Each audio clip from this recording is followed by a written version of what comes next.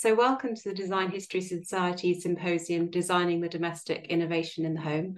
I'm Alex Banister. I'm one of the Society's ambassadors, and I'm the organiser of the symposium today, an event which aims to highlight innovative design throughout history and to consider how we shape objects and spaces and how they shape us in return in our domestic environments. Our call for papers welcome proposals from a diverse range of speakers at all stages of their academic careers, covering a broad spectrum of design disciplines from across the world. And the result is a very varied and rich symposium that hopefully will lead to some exciting discussion. It will be divided into two parts, spaces and objects, with a short break in between. And before we begin, please just make sure that your microphone is on mute throughout the papers. And if you have any questions, please just pop them in the chat and we'll address them at a group Q&A at the end of each session. So to begin, we have Bárbara Fonseca. Bárbara is a Portuguese-born architect based currently in Barcelona.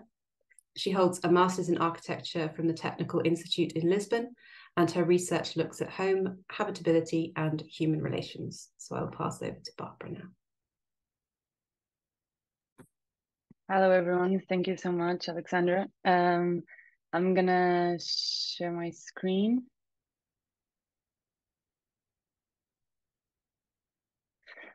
Yeah, and so we're gonna start. So throughout the ages, we've witnessed profound changes, mainly in the way we see ourselves, how we relate to others, and how we inhabit space. And now in the 21st century, these changes felt exponentially. We're constantly faced with challenges in terms of how we conceive the home as a basic cell, an expression of our personality and a place to live our daily lives. So this idea of complexity inherent to the individual, to the house, and to the relationships we establish and build through it draws us to the relationship of acknowledgement towards the people who live with us and towards our own interiority as we inhabit our different houses. The floor plan arises here as the main element of analysis, as the design object. There is a fundamental place that is both a starting point and a finishing point, the house. And as a human system, the house is the nodal point because it represents the symbiosis of all cultural phenomena in the same space.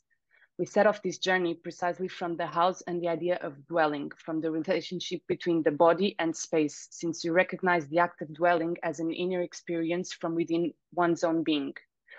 We explore how the key concepts, living from the center and house of many rooms, have evolved in relation to the physical and spatial form of the house and how significant they are as a clue to solutions that respond to our time. In one of Louis Kahn's sketches, we read that architecture comes from the making of a room and that the room is the place of the mind, taking us back to the oniric image of the house. Through these provocation and explorations portrayed in art, the media, and the human study, we explore the idea of the room and the floor plan as a society of rooms. So starting from the floor plan of a house in Ur in prehistoric Mesopotamia, we see that the central space has been at the core of the house since the earliest civilizations. The floor plan is characterized by a series of rooms arranged around this central courtyard, an open-air meeting space that fosters different encounters between those who inhabited these settlements. These spatial concepts seem to have arisen from instinctive solutions on how to group spaces and people at a time when the main concern was the protection of the populations that began to settle and inhabit this common entity, the city. In the 16th century, the floor plan of Raphael's Villa Madama incorporates features that represent what was a common practice at the time. Once inside the house and from the central space, it is necessary to move from one room to the next and so on, and the floor plan appears as a labyrinth of rooms permeable to the numerous members of the family that at this time was characterized as having a deeply rooted relationship within the community. At the same time, in Italy, the interaction of characters in space began to dominate painting, and the Madonna dell'Impanata emerges as a leading example of this. Still in the 16th century, Andrea Palladio contributed to the establishment of a model that validated the house as a set of interconnected rooms. Villa Foscari is one of the examples where it is possible to identify the central space or room that allow the multiplicity of uses and functions, adaptable to different circumstances. Also, the absence of a qualitative distinction between the room where I remain and stay or the room that I simply pass through. Going on to the 17th century, within the family, there was a growing emphasis on autonomy and on the individual rights. And the independent passage appears in the configuration of the house as the beginning of a more accentuated separation between the servant and the served. So this approach is evident here in Amesbury House, where there's a certain risk of the self in the presence of the other, a stranger to the more restricted family. And the independent passage mediates the entry into the house and regulates the access to the different spaces. Even so, we understand that the gathering character and the taste for company are recognized, and the larger central space and the interconnected rooms represent just that. Jumping off to the 19th century, this century brought what can be considered the greatest systemization of access. Even so, here in the Lincoln's Inn Fields example, it stands out because I mean, in what concerns the journey through the house and the question of integration and separation of the domestic space. In this example, as a room closes, the aesthetics of the space unfolds and the house becomes a labyrinth at every turn. This dialectic between interior and exterior of the domestic space is explored in a comparison with the work of the painter Johann Edmund Hummel, The Berlin Room, in which the boundaries of the room acquire an ambiguous character by the positioning or careful positioning of the mirrors and reflections. Still in the 19th century, the corridor came to specialize the house in a paradox. It was able to bring the most distant rooms closer together, but by separating those that were closest. At the same time, it facilitated communication, it reduced contact. And the Red House is the exponent of this century's approach, with rooms that never connect, never have more than one door, and configure the circulation space into a totally distinct and independent unit. So this reflects a society in which the private sphere of the family and the individual has been carefully delimited, and the personal preferences were highly valued. This is precisely what, for example, this painting of La Belle Isole characterizes. Instead of the intertwining of bodies that we saw in Raphael's Madonna, there are now personal objects, furniture, curtains, accessories, and ornaments that capture our attention and symbolize life itself. So from the first half of the 20th century, we can recognize that the functionalist approaches came to specialize the rooms, give them specific dimensions, and adapt them to exclusive operations, such as sleeping, eating, or cooking, and elevating the home to a use without what was considered friction at the time. We can talk about the controversy over the farmer's house that illustrates precisely this, bringing us back this paradox of flexibility. So Mies van der Rohe's client felt that the house, apparently flexible due to its free floor plan and openness to the outside, did not adapt to her needs, routines, or daily habits. It could almost be admitted that there was an attempt to avoid or eliminate the oniric image of the house, distancing it from its complex condition. Jacques Tati's Mon Oncle movie satirizes precisely this aspect of modernity with excessive specialization and rationalization that results in a sort of loss of everyday freedoms. So although the functionalist floor plan dominated the 20th century, there are projects and approaches that challenge and offer an alternative to functionalist logics. At their root is this desire to explore and achieve greater cultural significance by increasing the spatial opportunities of the house plan. So for example, Francesc Mitchen's Zoller House or Roger Dina's Hammerstrasse apartments, or even Peter Markley's Sargent's building are three examples in which the search for these existential meanings is recognized, making them capable of endure over time. When we arrive to the 21st century, we have this example of housing liege from Irish Mateus that reflects the idea that architecture is real, phenomenal, and a phenomenological experience. In these infinite spaces of the housing liege, which is a house of many rooms, the architects explore the clarity of the structure and the quality and comprehensibility of spaces. They ensure new and different uses at any moment, promoting and not restricting freedom. This idea is also related to the theory of Aldo Rossi, who argues that architecture is all the more significant the more its form can contain various functions over time. Although typologically different from the housing liege, Sergison's Sturgis and Bates Mansion Block project, or even the E2A residential building in Berlin, organized several apartments, each of which follows a logic of spatial equivalence through a set of interconnected rooms. So the main objective of these organizations of domestic interior space is to establish an infrastructural grid materialized as something permanent and definer of clear boundaries, with options that tend to privilege the user wherever their context, circumstances, or needs, and however often they change and develop. We have even two more examples. For example, the Arc Plus magazine space and Jack Self's Mean Home project that end up resulting in clear and objective floor plans that don't hinder future uses, but are extremely adaptable, design and provoke indeterminacy, resulting in the non-impediment of appropriation. So this idea is directly related to the position that both Manuel Aires Mateus and Bob Van Reeth defend, that all designs should be timely and timeless, appropriate to their time, and simultaneously designed for future times. So basically, it's interesting that the complexity involved in exploring these issues led us to realize that the floor plan and its reconfiguration in the 21st century is based on the combination of multiple factors that are changing at remarkable paces. New family forms are now emerging and are successively moving away from the traditional nuclear family. Issues such as the family itself, gender roles, sexuality, personal identity, and interaction with others are now constantly changing, with obvious effects on the redesign and organization of spaces. So a new individualism is emerging, which, based on the transitoriness of human relationships, is linked to a daily reality built on collectivity and the constant mutability of circumstances. The question of how we live together is on the daily agenda, leading to deep reflections based on the fact that spaces shape our behavior and are constantly transformed by our use. The spaces we inhabit sort of choreograph relationships between strangers, couples, and families in a world where the taste for collectiveness and for sharing is also built through intimate moments and being with ourselves.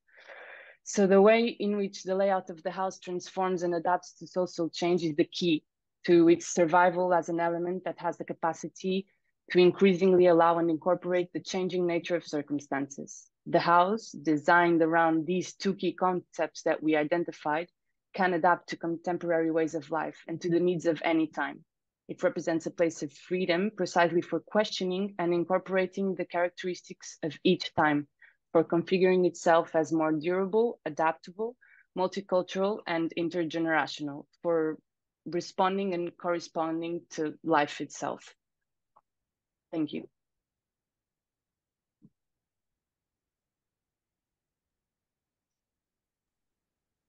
Thank you so much, Bárbara, for starting us off. Our next speakers are from the Faculty of Design Science at the University of Antwerp. Celine Gerings is an interior architect and doctoral researcher whose research focuses on the bodily and mental effects of modern housing ideologies. And Els de Vos is associate professor and chair of the interior architecture program at the University of Antwerp, whose research is situated in the field of history and theory of interior architecture, home culture, gender, and public space in the second half of the 20th century. And today they will be discussing kitchen design, body movements, and household reform. Okay, thank you. I will share my screen.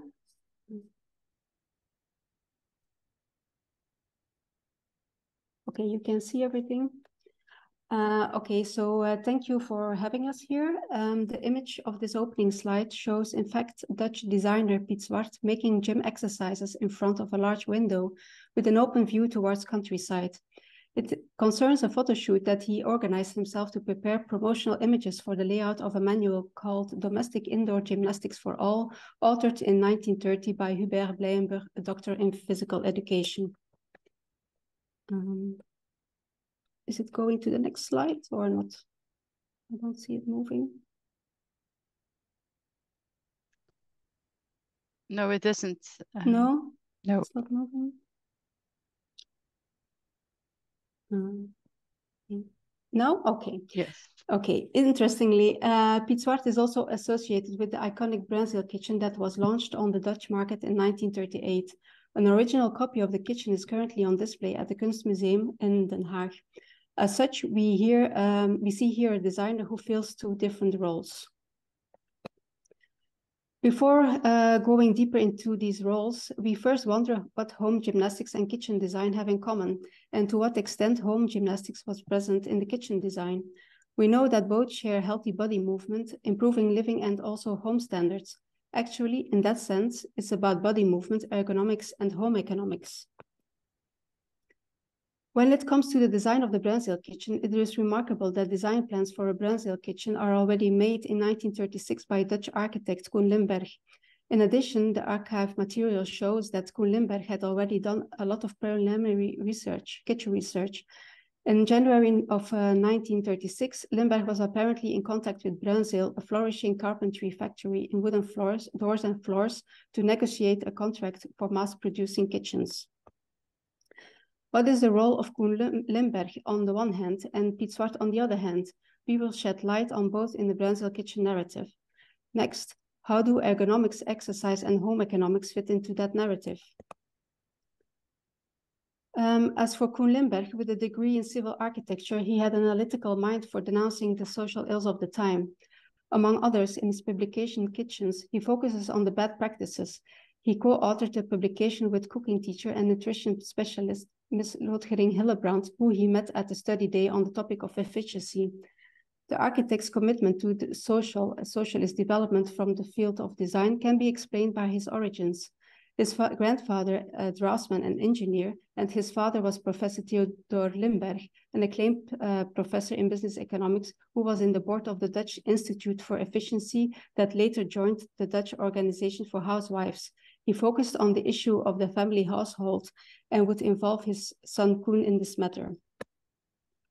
Besides extensive information on kitchens, references in several types of transport, such as trains, boats, planes, and at the end also design advice with extensive inventory of kitchen utilities with its dimensions, Limberg shares his approval of the standardized cubed kitchen designed by Belgian architect Louis Herman de Koning, what Limberg considered as a Siam example, but also the all-electric kitchen presented at the Ideal Home exhibition in 1934 he valued highly.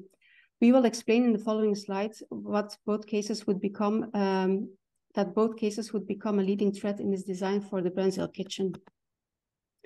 During a contractual two-phase design process taking place in 1936, Limberg first started with drawing up single cabinets and organized the content of their kitchen inventory over the different cabinets elements. We notice here similarities with the Cubex kitchen, which is to be explained as the duo paid a small commission to the Siam for using their information. The cooperation with Bruinzeel eventually finished by the end of the summer in 1936, as all contractual tasks were fulfilled, but the communication between them, however less frequent, remained until the launch of the kitchen, which Limberg initially demanded not to be more than 1 year after sealing the contract. From Limberg's administration, we also learned that he organized for Bruinzeel and himself, right in the beginning of the contract, a study trip to London to visit kitchen examples and to have interviews with specialists. In the second phase, Limberg and his associate drew a floor plan with the organization of materials and requisites. In this organization, we see similarities with the all-electric kitchen. It regards as well as it regards here also the design of the architect Osborne, together with the Dutch Ms. Versteeg. Probably she was the president of the Women Electricity Organization in Utrecht, the city where Limberg graduated. The location of the cooking stove and the dishwashing sink are in the same location. Only the passing box and the sink are switched. In overall, it regards a spacious room, and it was meant for a household with one servant who could serve as such as a sitting room in the home. Fascinating is the scenography proposal, as you can see on the left. So it's on the side here. Yep. By Limberg to construct a window frame with wood and painted paper that gives an outside perspective to the countryside. But however, the window was not present in the building.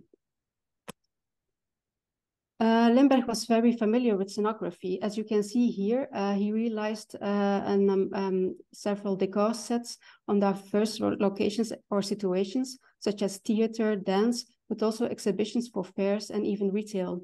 In addition, he designed theater and dance costumes. On the other hand, so the versatile designer Piet Zwart, from his side, was involved in a few sports-related design assignments. The aforementioned book on home gymnastics is a manual with descriptions of body exercises, sketches, and 10 large class posters. With photography, a progressive medium at the time, Zwart considered apt for documenting the daily life. He experimented to create a visual layout that communicates a rather classic training of body exercises to a more progressive audience. A second assignment was the design of the Brazil sailing boat, equipped for long-term competition races. The Sea Eagle was used in 1936 to sail from New York to Germany. In an article, Zwart explains that he saw this as the ultimate opportunity to get rid of a traditional thought in boat interiors. He wanted to adapt the interior to the needs of sailors' work by applying the modern movement philosophy. And their furniture had to be flexible to respond to the waves of the sea and provide support such as steel pillars. The seat of the navigation space consisted creatively for bike saddles. In the archives, we saw that Zwart came with plans in a later stage of the process, so by the autumn of 1936. We noticed that Zwart focused on more on the detailing of specific cooking tasks and the practical organization of cabinet interiors, something that he learned to be important during the sailboat assignment.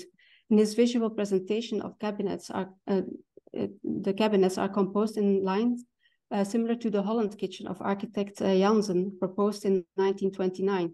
But the kitchen elements remind of Limberg's design that was based on the Belgian Cubex kitchen.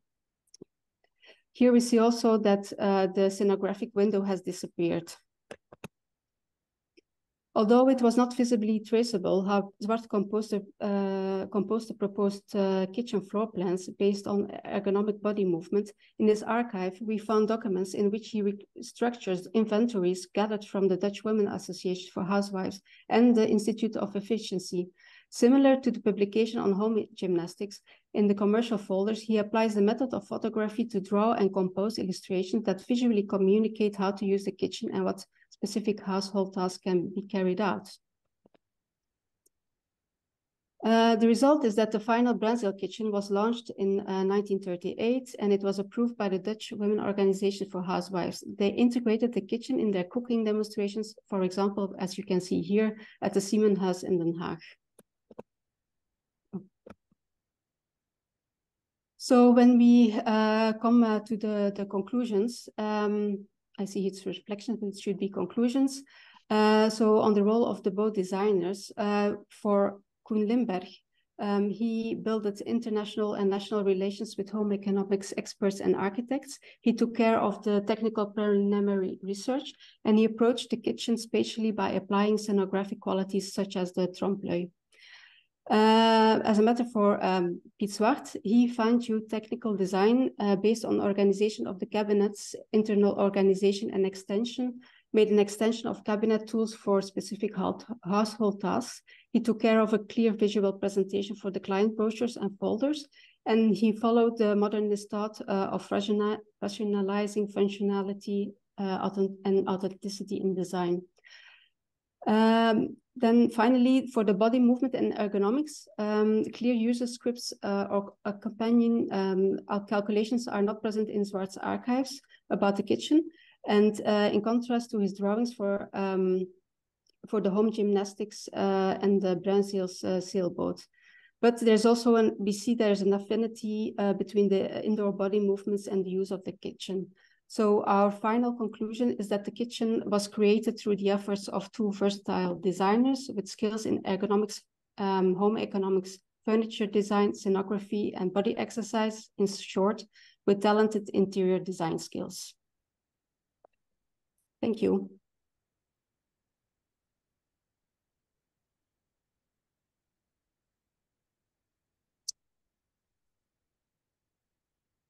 Thank you both. Just a reminder that if anyone has any questions for our speakers, please do pop them in the chat and we'll do a Q&A at the end of the session. Our next speaker is Priya Gupta. Priya is a PhD scholar at the Faculty of Architecture at CEPT Ahmedabad. Her research interests encompass modernism in India, South Asian urbanism, and revisionist histories of everyday urban life. And today she'll be discussing the shaping of the modern domestic in India.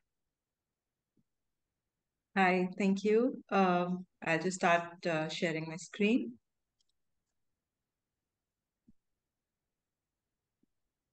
Yeah, is this visible? Yeah. Okay. Hi, everyone. So I have chosen Jalis of Chandigarh, India, as a design object whose genesis influence on housing and diminished values in the last 70 years highlight how it shaped residents' lifestyles. Jalis were traditionally in stone or wood. The traditional jali that you see here is Siddhi Saidi Mosque in Ahmedabad from 1571. What is known of jalis percolating into the Indian subcontinent was with the advent of Mughals. They are known to have intricate jali patterns. It is said to have theological underpinnings and has a strong relation to light and the shadow patterns. Jalis break down the total square meter expanse of opening into a number of perforations that are usually smaller than the thickness of the material it is built in. So this reduces the ingress of direct sunlight and glare during the day. It also allows everything to be visible from the inside, but not the vice versa. And hence it was best suited to the notions of privacy in Indian subcontinent, specifically when it came to gender. The patterns shown here are in Raja Birbul's house in Fatehpur Sikri. Shifting from the historical underpinning of the traditional jali, I will be talking about this lattice screen, if I may call it modernistically in brick. The imagination of jalis in Chandigarh primarily comprised brick lattice screens in both government and private houses. The jalis here interpret social customs through modern means and language. This design object, in a way, incorporated the need for privacy and ventilation from modern cost-effective material, the brick. And brick is then the motif that repeats to produce shadow patterns of modernism in straight lines and proportions true to its construction. The jalis were initially conceptualized for government houses. Chandigarh's housing is known for its modern architecture program and aesthetics, devised by the team of Pierre Jeanret, Maxwell Fry, and Jean Roux. The houses built were attempting to address issues of cost, climate, and culture. The houses that you see right now on the left are both government houses. The one on the left is Pierre Jeanret's house himself. This is the plan of one of the government houses as an example. The jalis in domestic spaces were mainly attached to verandas. It was a semi-enclosed outdoor space in homes, accounting for a domestic culture of outdoor sleeping and having any outdoor activities. Here is the veranda space from the inside in an enclosed brick jali on one side. And you also see on the right side is an old photo from the archives of CCA Montreal that shows these lightweight beds on both the sides, which were called manjas in Punjab, and they were kept for outdoor sleeping. Priya, sorry to interrupt. Are you able to change your presentation to just because we can see both your slides, we can see your notes as well? Yeah. Are you able to change it to presenter mode? Yeah. Okay. So should I stop sharing once? Yeah. And maybe try again. Yeah. Yeah. Yeah, we can see like the next slide and your notes as well. So it'd be good to see just the main slide in more detail. Okay. Sorry. That's it. Yeah. Perfect. Just give me a second. Right. So I'll just shift. Yeah. The overall architecture of the city drew from Corbusier's principles of sun, space, and verdure, and hence mainly the architectural elements that emerged were as shading devices. Brise-Soleil being one of Corbusier's key features, and the jalis being an interpretation of that Brise-Soleil in brick. The Chandigarh style became a popular term that could be described as exposed brick, whitewashed bands, and cantilevers. Is it moving? Yeah. The jalis percolated from the government houses to the private houses through development controls, which were both volumetric and aesthetic regulations. For row houses, private row houses, architecture controls and frame controls were applicable for the development of first two phases of the city. Houses were regulated to ensure a collective urban identity. The photos 1, 2, 3 on the top that you see are houses under architecture control in phase 1. The bottom photo that you see are houses under frame control in phase 2. Both have different urban forms. However, the commonality is the presence of jalis. Talking about the architecture control, different architecture controls were prevalent for different sectors in phase 1, but the jalis on the rear were common in all controls. And interestingly, they were located strategically on the top floor of all the houses, the top floor was added as a request by the residents. However, this top floor was regulated with respect to its height, with respect to its built-up area, and of course, the inclusion of jalis. The jalis ensured ventilation and visual buffer behind, because most of these row houses were either back-to-back modules or had a small narrow service lane in between the back-to-back houses.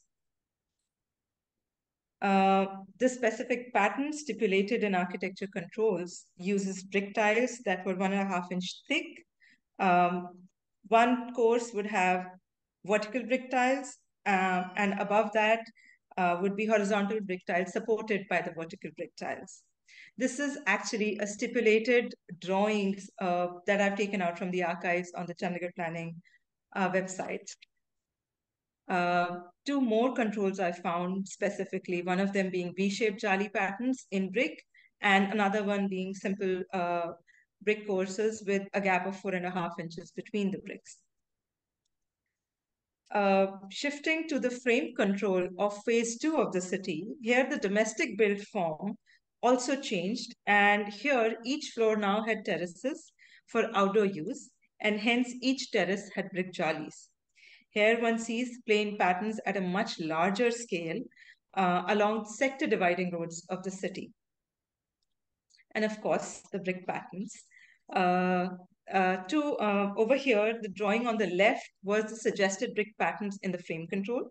However, varying brick patterns have emerged over a period of time. After having done an architectural survey, one realizes that there was relaxation in the patterns in the brick jalis that were allowed.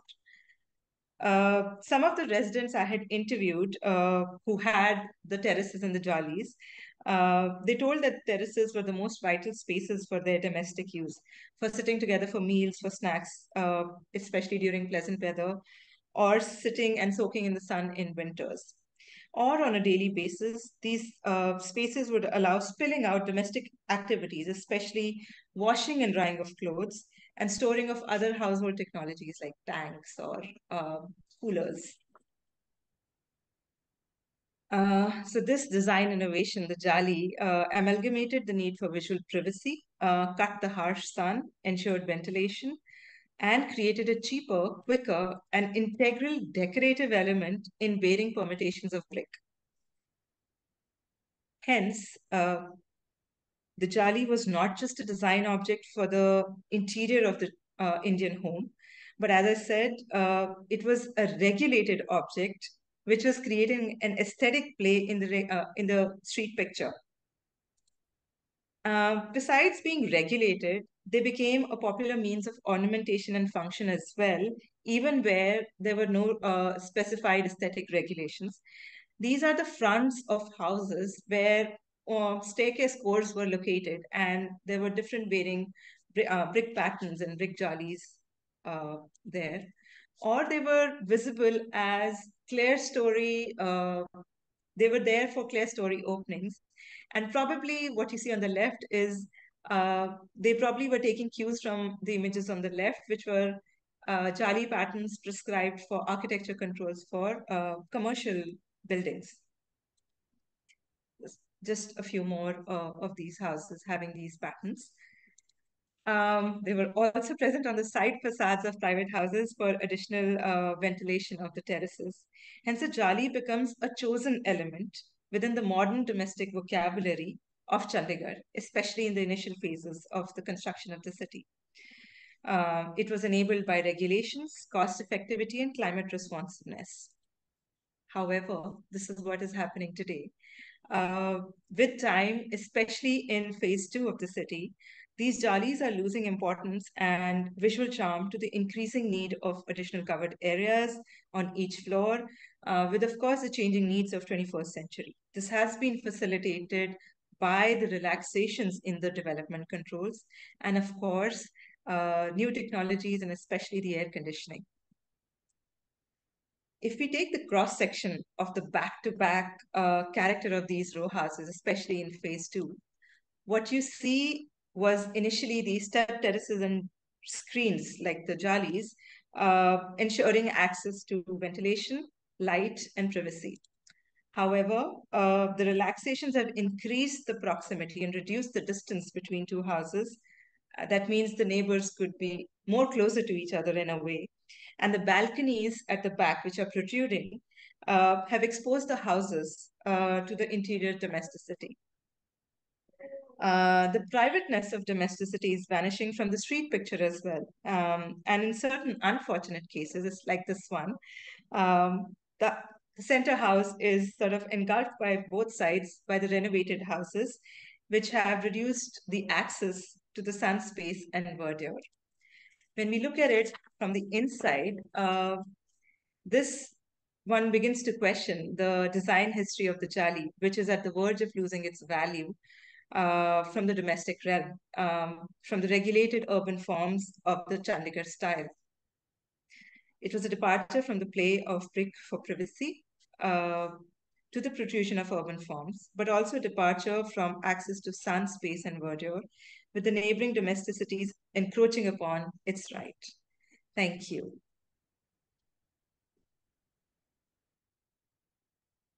Thank you, Priya.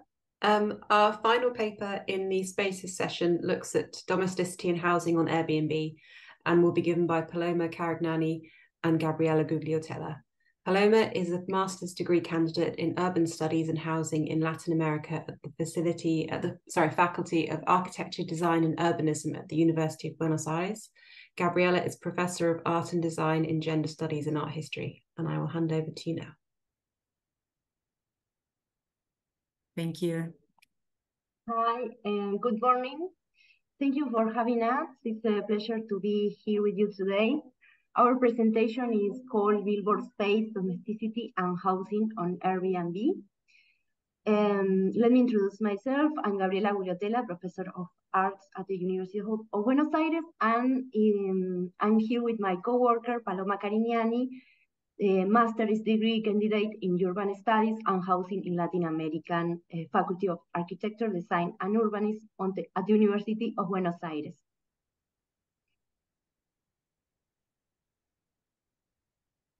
We are interested in analyzing the relationship between housing decoration and domesticity from the advertisements, photographs, and objects of the temporary rental platform in Buenos Aires, Airbnb.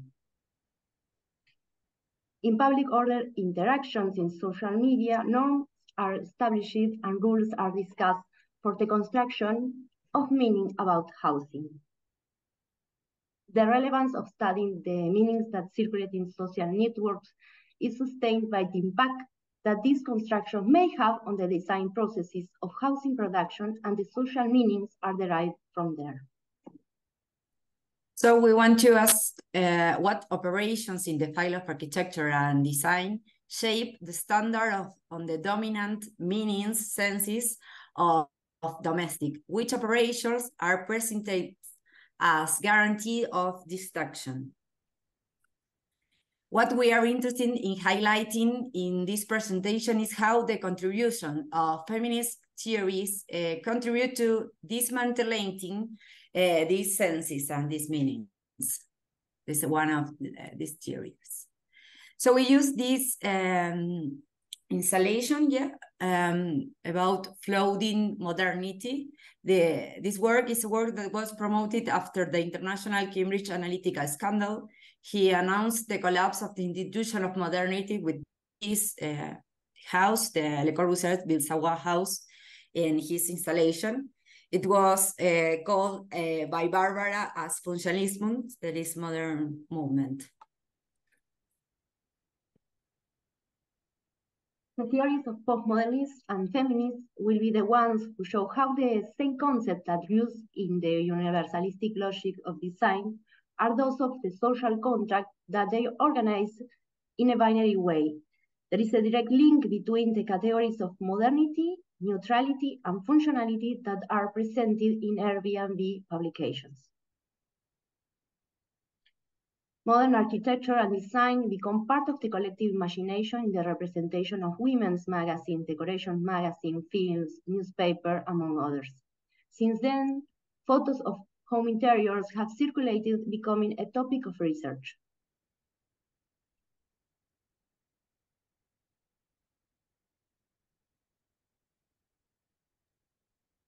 Teresa de Laurentiis, based on Foucault works, present architecture as a gender technology, capable of shaping bodies and ways of living. These are the contributions that allows us to depend the discussivity of Airbnb Plus. This is one of the main sectors of Preciado's work about pornotopia, and it's about Playboy magazine. And this is one of the recent news about Airbnb and how the company uses the news for be constantly in our mouths. So the second question we want to present to you is, what do spaces are like on Airbnb? How the company builds the legitimacy? What is the point of constructing an idea of domesticity in the platform?